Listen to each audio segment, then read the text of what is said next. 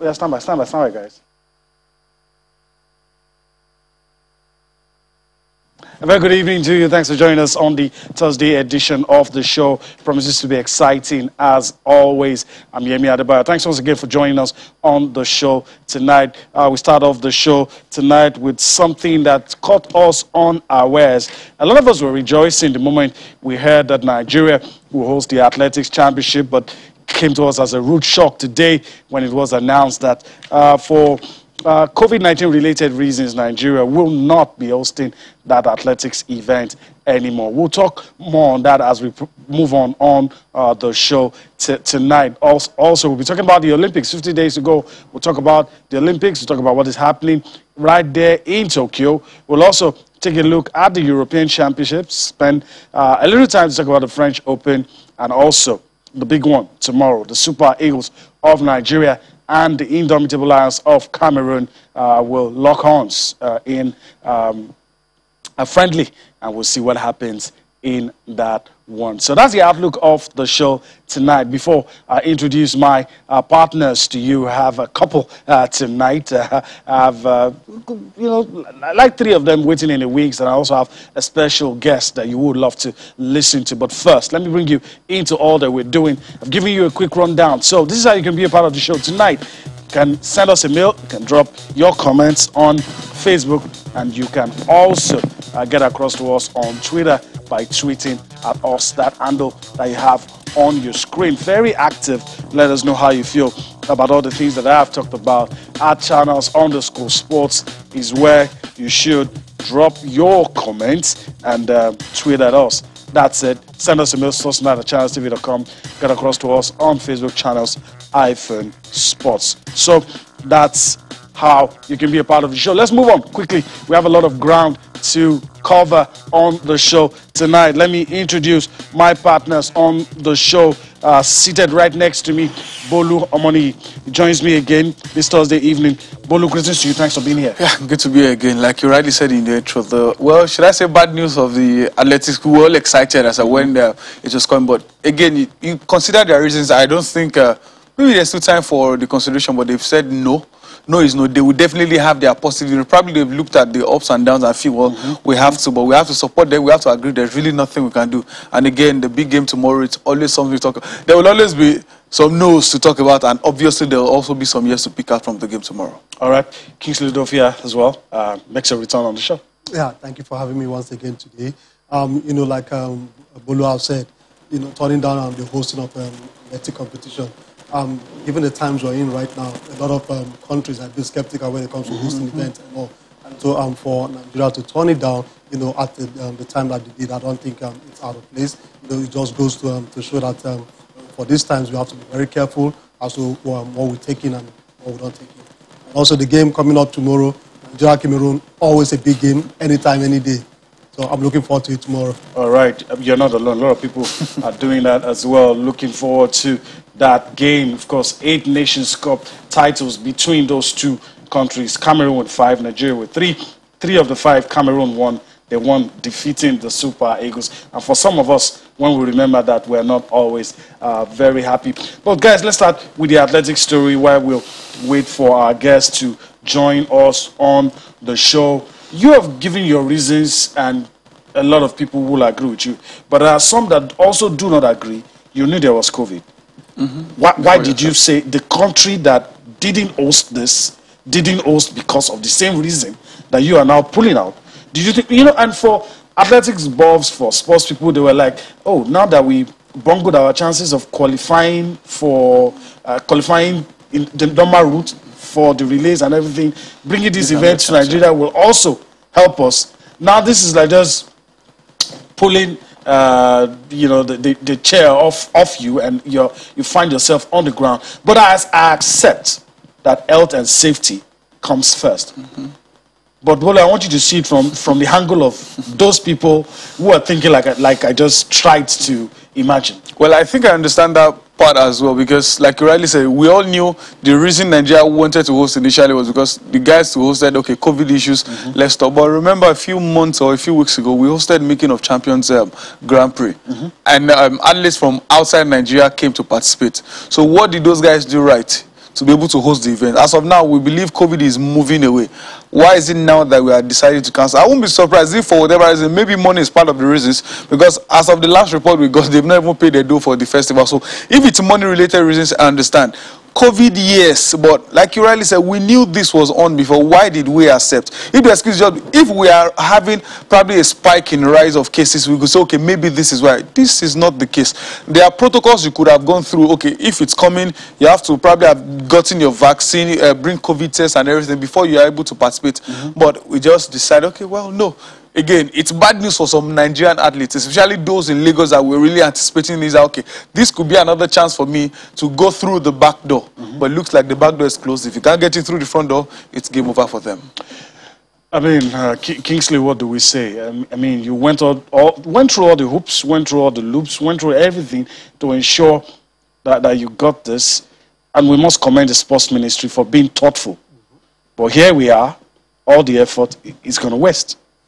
Unfortunately, it has come to this, but the people making the decision, they should have given it a serious thought.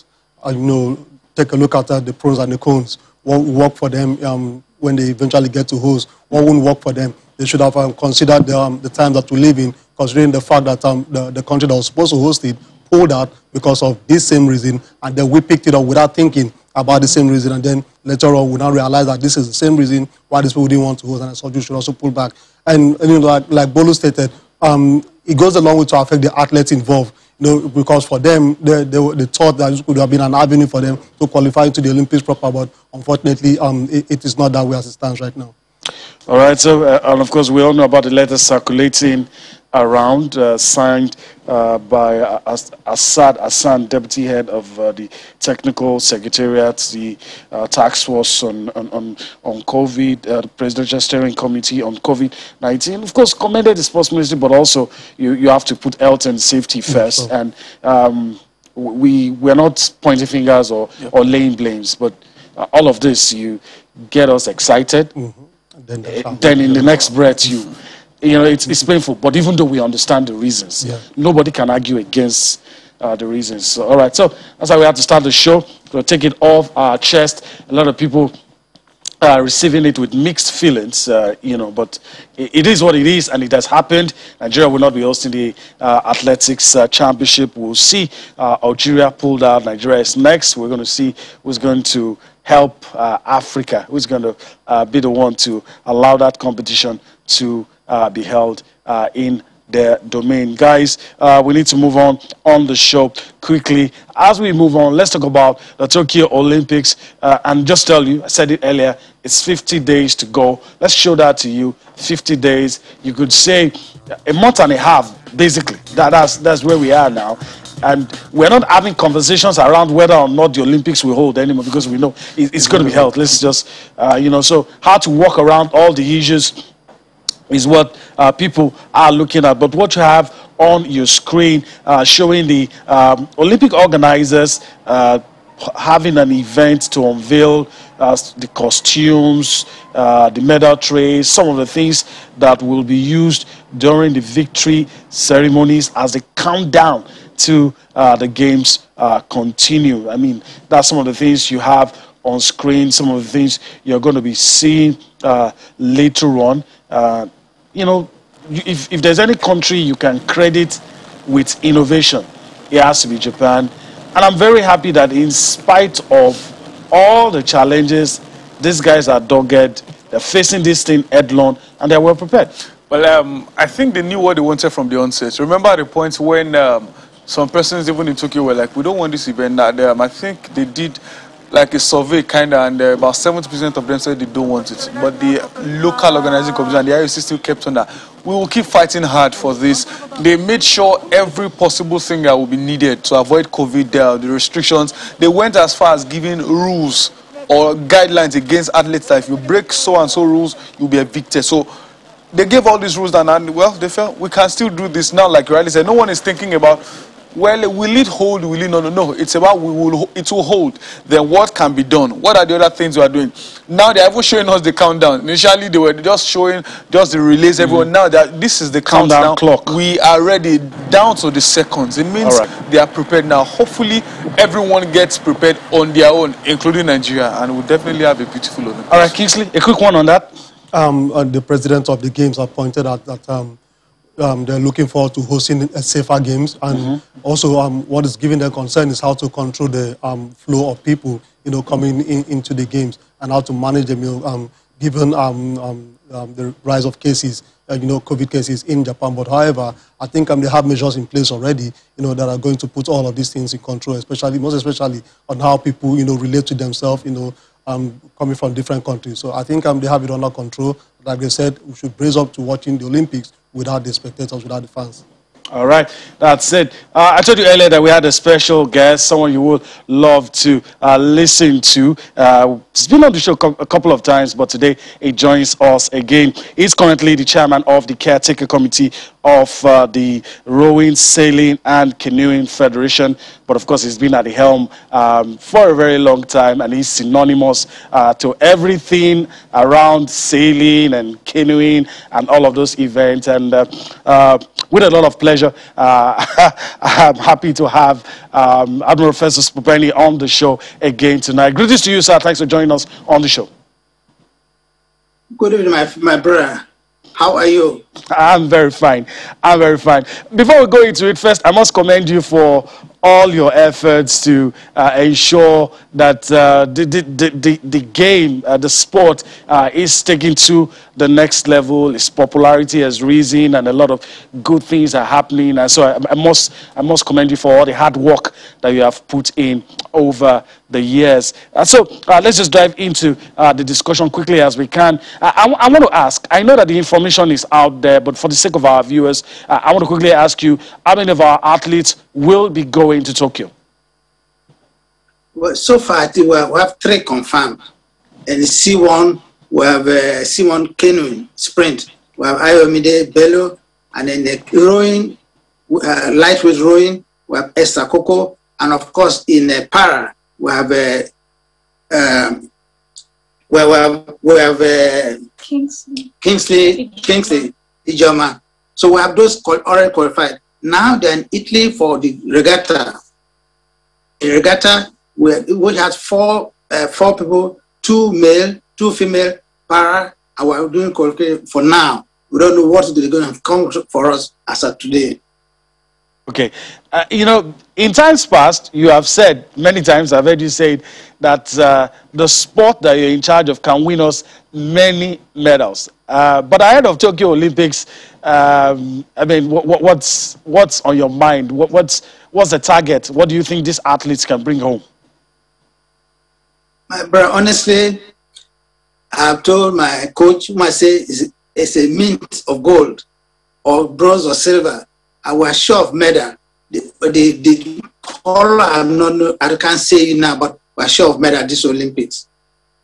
That's good to hear in a sport that a lot of people are still trying to warm up to. I love what I hear from you. And I want to quickly ask, talking about the Olympics, all of the things you've been hearing about Japan and all of these issues, is it a distraction to your federation, or everybody has been going about their normal duties irrespective of all of the news we're hearing from Japan?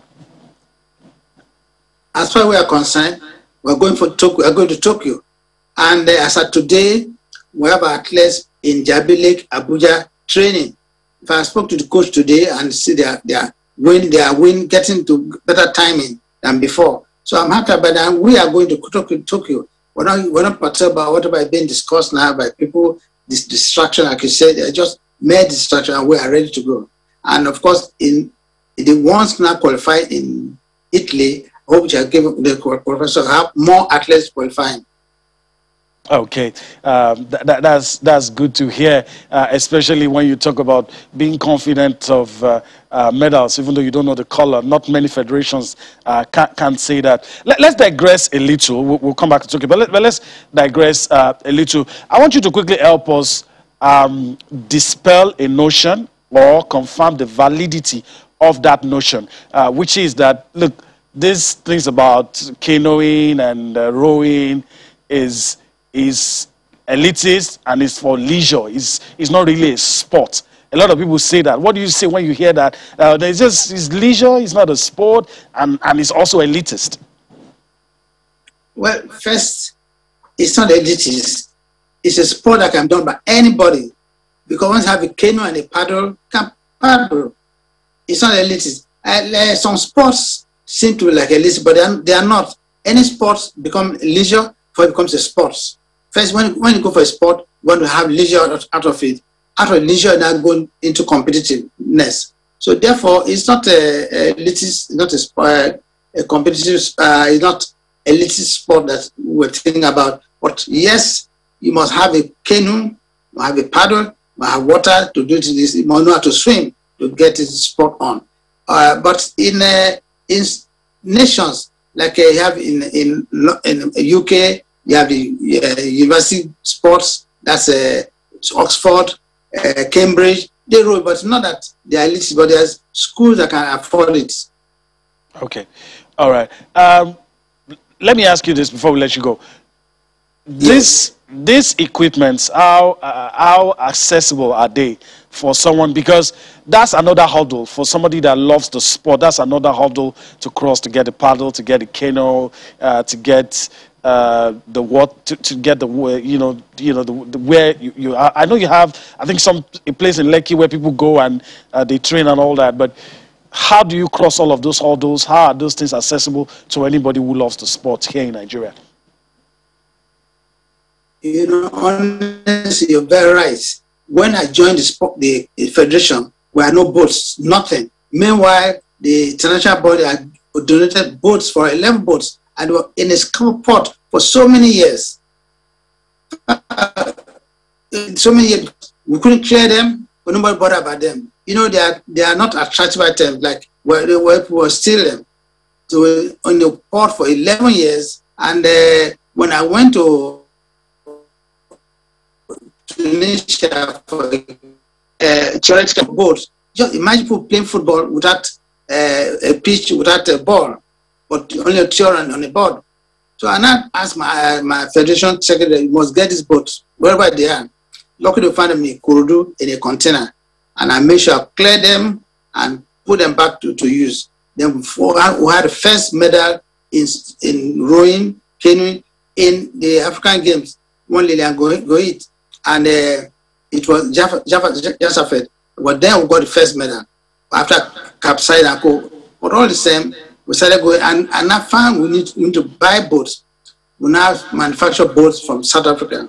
Musha Benefit Insurance made for, and from there we started going. Now we don't manufacture boats in the lake itself. Okay. All right. So I want to thank you for taking our time to be with us on the show. Time not always our friend. Hopefully we have this conversation again before you go for the Olympics, and all the best to the team. Hopefully they'll get the medals as you have said.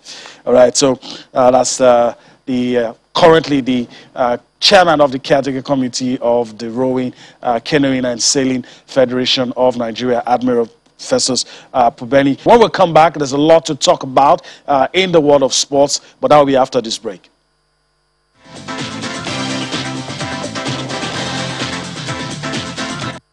All right, welcome back. We're back, and of course, we'll move on from where we left off. I'll talk about the French Open much later. Of course, Rafael Nadal is currently slugging it out with Richard Gasquet. Some of my partners say that he's been whipping him like a boy. So we'll talk about that towards the end of the show. And let's just move on, guys. Let's talk about the international friendly Super Eagles of Nigeria and the Indomitable Lions of Cameroon. I don't know if I had bored you during that break with the stories that I had to say about Cameroon. I don't have fond memories of Cameroon. I don't know about you guys. Forgive me if I'm sounding partisan. I know I'm not supposed to, but sometimes I'm a Nigerian, and I remember two moments in my life I can't forget. 1988, as a little boy, my father's sitting room, these guys defeated us. A goal got chopped off, they won.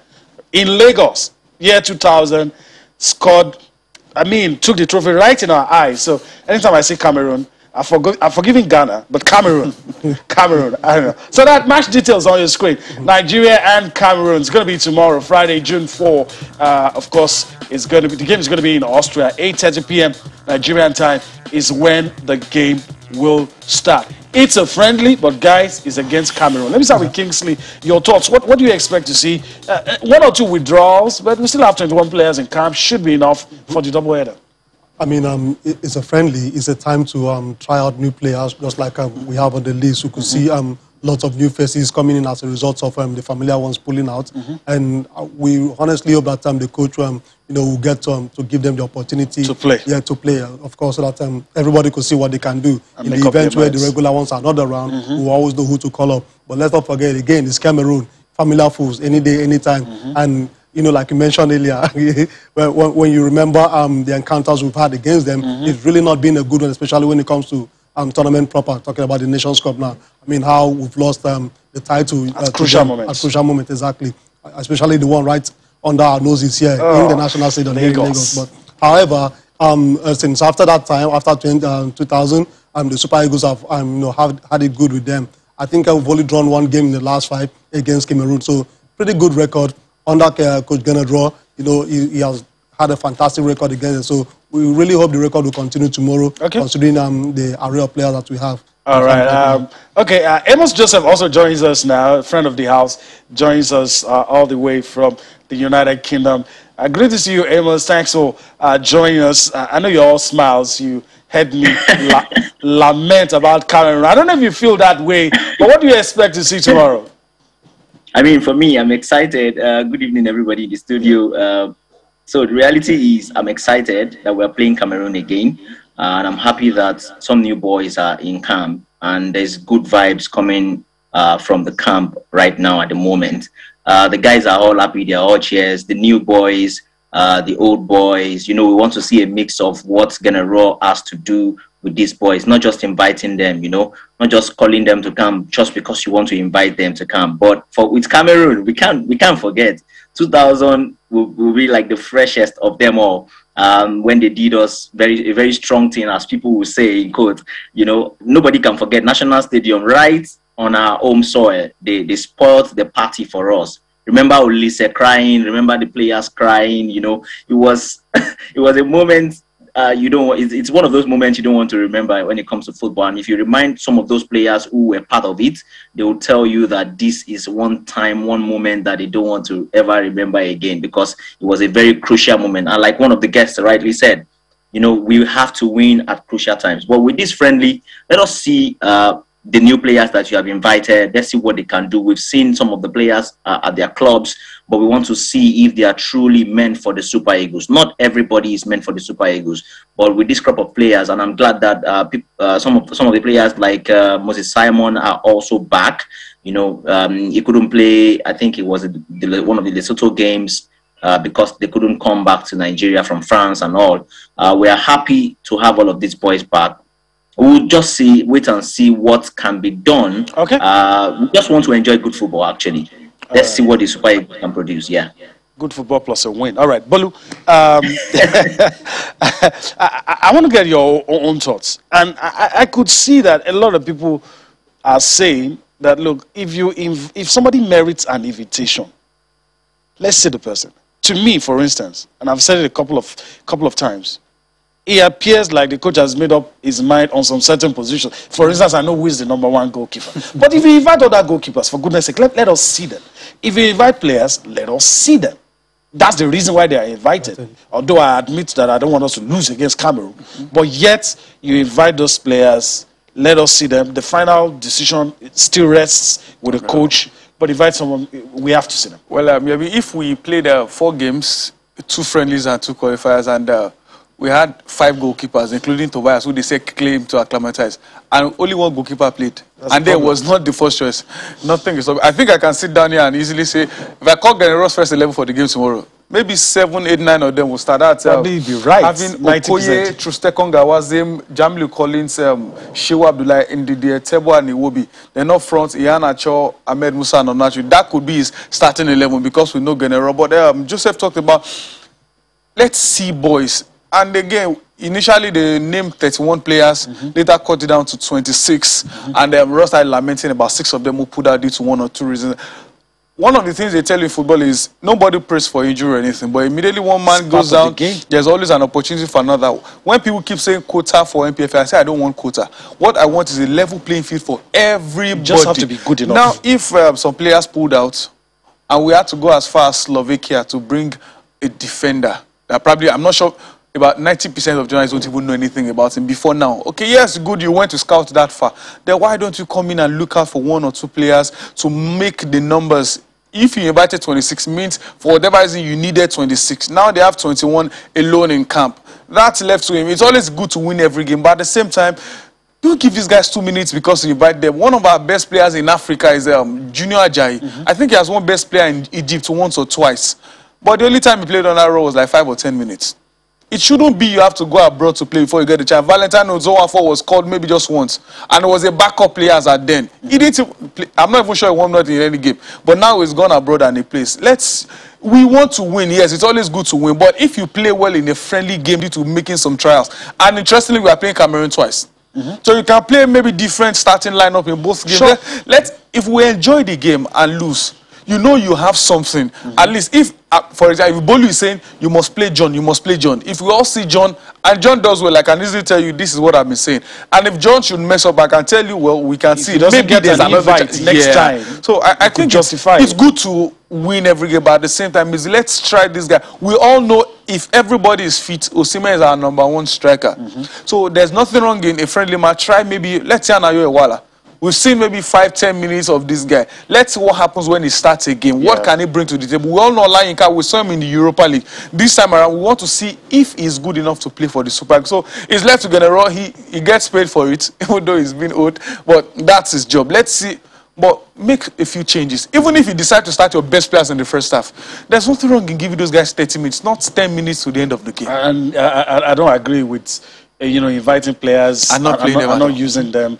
I don't think it's right. We could go on and on and on, especially when it's the Super Eagles. A lot of us are passionate, but we have a lot of ground to cover. That's the list. 21 players in camp. Maduka Okoye, Francis Uzor, John Noble. Those are the goalkeepers in camp. Let's go and move on to the other ones. William Truss Ekong. You have Chidozie Awaziem, Jamilu Collins, Valentine Ozoafo, Anthony Izuchukwu, the defenders, midfield, Alex Iwobi, Wilfred Ndidi, Shehu Abdullahi, Ogunakaro Etebo, Abraham, Marcus, Samson, Tijani.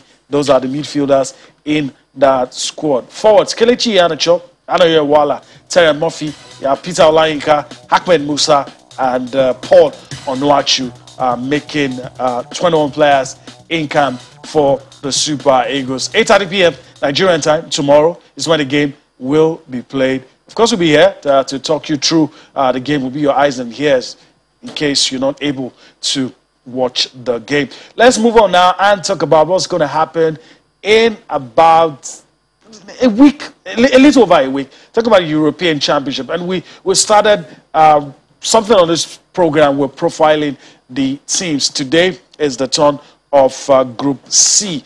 Group C. Let's take a look at the countries in Group C, and I'll allow the guys around me to say a couple of teams, but we have to make it fast because of time. Austria, Netherlands, North Macedonia, very famous for defeating Germany. One of their players is 36, Goran Pandev. I didn't even know he's still playing football. Then Ukraine as well. If we go by FIFA ranking, the best team in this group is the Netherlands, the 16th, followed by Austria, 23. North Macedonia is 62. Ukraine is 24. FIFA rankings don't play football. Stats don't play football. The only country that has won the European Championship of these teams is the Netherlands, 1988. That very wonderful squad, 1988. Now, let me start with Bolu. I know that only God knows what's going to happen in the future. But you look at this group, which 2 teams you think will pull through? Do you think we're going to have upsets? Well, easily everyone will say Netherlands. But the past years they've struggled. They even qualified from their group in qualifiers as second, not first, despite being the best team in quote on paper. And you look like a team like North Macedonia. They qualified thanks to the UEFA Nations League. They went through Part C and whatever, and they got here. So sometimes we see shockers in the past in the Euros, especially Iceland in the last edition. Netherlands, except something is wrong, Netherlands should qualify. And for Austria, Ukraine, for whatever reason, I think I'll go. Shouldn't matter if Van Dijk is not there. Well, if Van Dijk is not even there, so it shouldn't matter. It shouldn't matter. But again, we saw what happened to the same Netherlands since he got injured, and we saw what happened to Liverpool. It shows its importance for both clubs. But you should expect Netherlands to go through from this group, and maybe Ukraine. Maybe. Oh, okay. Maybe Ukraine. All right, Kingsley. Dark horses, Austria. I mean, they are very dogged. You know, very strong team.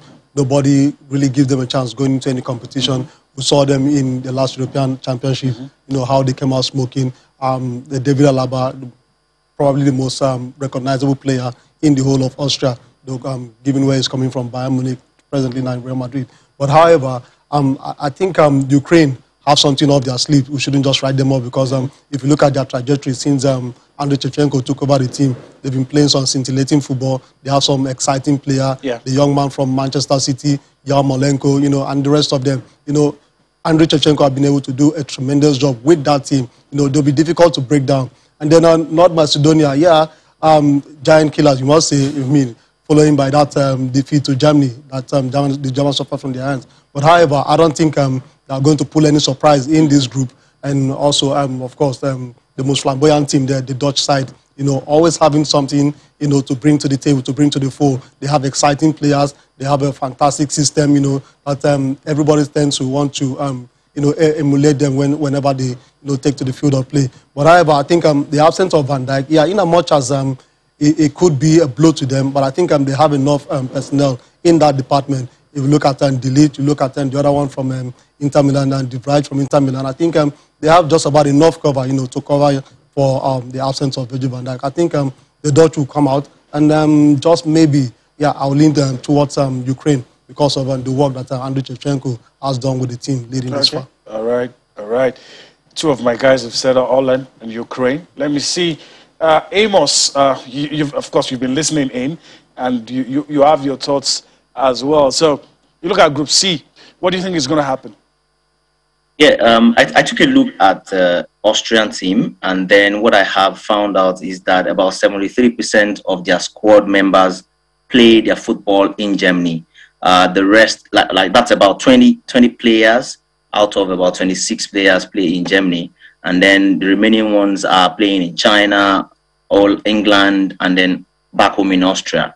Either they are playing for LASK or they are playing for Salzburg, RB Salzburg. So, I mean, their coach himself has agreed, or he has admitted that Netherlands are going to be a tough nut for them to crack. Everybody would agree that it's going to be a very tough one for them. Going by the rankings, or saying all things being equal, you expect Netherlands to topple everybody on the group. You don't expect anything short of topping the group from Netherlands. You know, look at some of the most popular players among them, Marko Arnautovic, and then you also want to talk about David Alaba. You know, you ask yourself, what threats does this team want to pose to the likes of Ukraine? With the kind of football Ukraine are playing right now at the moment, they are really doing something good with their coach Andriy Shevchenko and the likes of Yarmolenko. What they are pulling off, you expect both Ukraine and Netherlands actually. And then for North Macedonia, I really can't say, because I don't see them pulling off any offset in this game. The game against Germany, I mean, these things happen once in a while, but you don't want to bank on that going into a tournament such as the Euros, actually. Okay. We'll see what happens, whether it was a one-off, whether or not they are really giant killers. We'll see what happens. Interesting times ahead, talking about Euros. Let's talk about the FIFA World Cup qualifiers now and talk about what's happening in the CONMEBOL region and give to you some of the matches that will be played. Let's see. It's going to come up on your screen. Argentina and Chile. That's going to be 1 a.m. Nigerian time. And Uruguay and Paraguay. That's going to be by 11. And Peru, Colombia. It's 3 a.m. in the morning. and Bolivia, Venezuela. That game should probably have started. Probably should have started by now. But if you ask anybody who's been following football for a while, this is always the toughest confederation, toughest qualifying, the toughest zone to qualify from. And you see surprising results. Ahead of USA 94, Bolivia took Argentina to the high altitude, and it was a massacre. You know, so, but guys, I want to get your thoughts quickly on what you have on screen. Let me start with Bulu. Quick one on this fixtures. Well, the game everyone would definitely want to follow or think about is the Argentina versus Chile game. They are one of the biggest, like you rightly said, this South America is not like every other place. You play each other. Yes. There's nothing like the best team, group of death. No, they are all dead. You play each in that group. Everyone is playing. All the 10 teams, that means you are playing 18 games to qualify for the World Cup. And it shows how tough and competitive it could be. And like you rightly said, Bolivia, you think, let's go to the high altitude and see what you can do.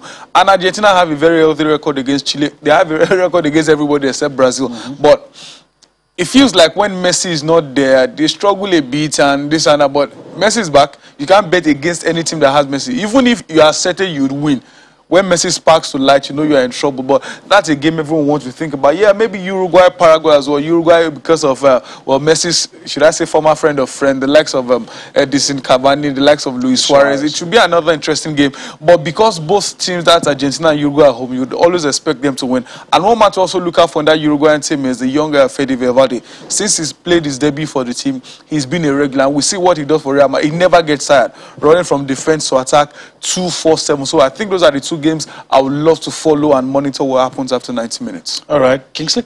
Bolivia, Venezuela. I mean, any team that goes to Quito, you know, doesn't live to tell the tale afterwards. High altitude, you know, they seem to know their terrain very well, and they make that terrain. Use it to their advantage. Use it to their advantage. No team ever goes there and survives. Like you mentioned, the massacre of Argentina, you know, proud to qualifying for USA 94. But however, I think another tough game to watch out there for definitely should be Argentina-Chile.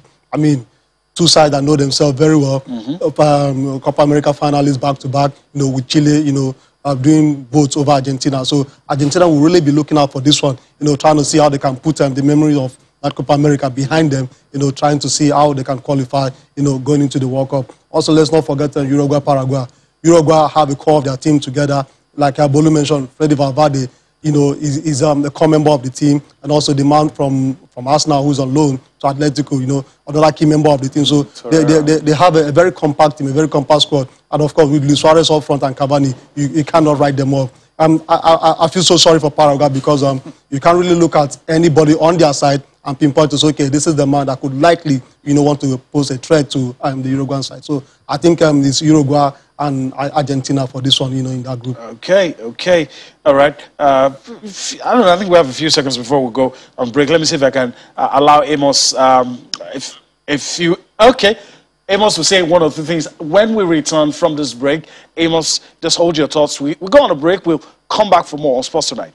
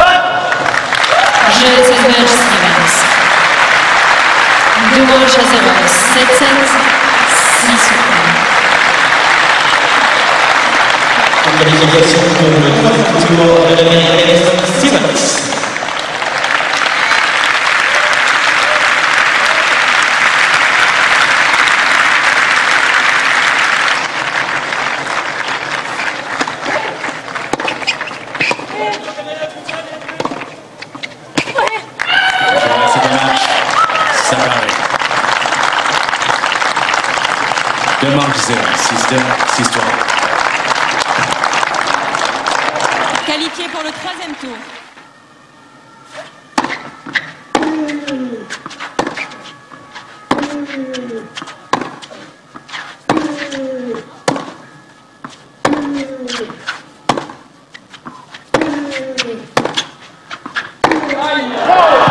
c'est le match fini. 3 manches à 1, 6-0, 2-6, 6-4, 6-3.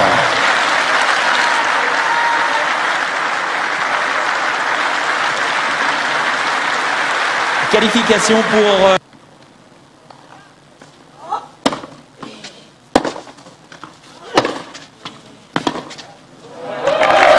Joli 7e match ce soir. 3 manches à 0, 6-4, 6-2, 6-4.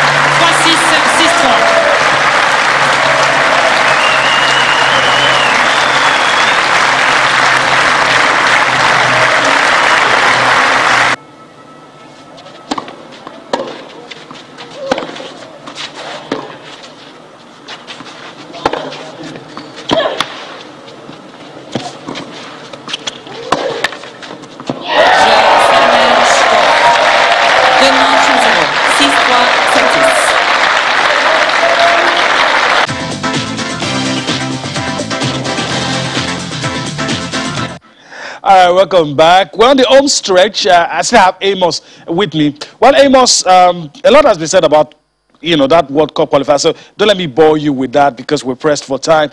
In a minute, I have a question for you. Ronald Koeman has been told that he's going to continue as the Barcelona coach with some conditions. But I want to ask you, and I hope you'll be able to give me an answer in less than a minute before we let you go. Are you surprised that he's left on the job? And those conditions, do you think it's a booby trap?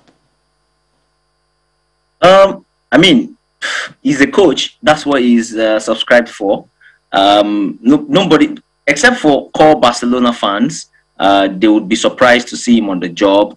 For me, I'm not surprised because when the news didn't come out on time, they're like, oh, they're still going to have a meeting before they decide on his future. I knew something was going to happen. I felt like something is going to be fishy. You know, they just want him to get to a point. You know, he's had times with the club, and I feel like they just don't want to destroy or disgrace him.